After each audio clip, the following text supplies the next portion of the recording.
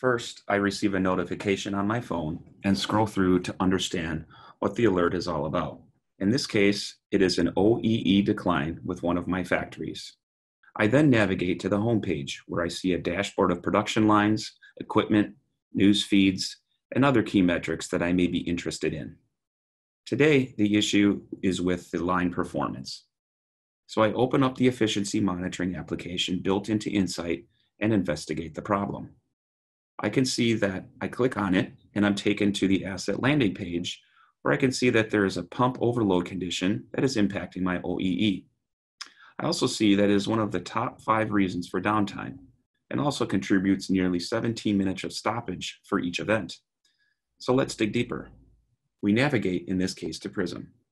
We see that a positive displacement pump has 3 potential failure modes: binding rotating element, increasing liquid viscosity, and over-tightened packing, and that the binding rotating element is the most likely cause.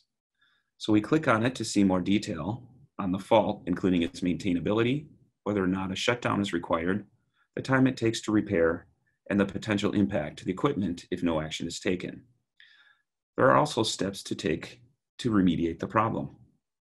As a field technician, I receive the work request, which contains the information related to the work to be done.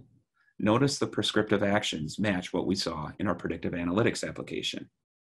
This work request was generated by our asset management system, which allows you to create the work request, enter in the pertinent information, and assign it to an available resource. To complete the actions, I go back to my Insight homepage and I log a journal entry so that the next time either myself or someone else has trouble with this pump, we can see the details on the event.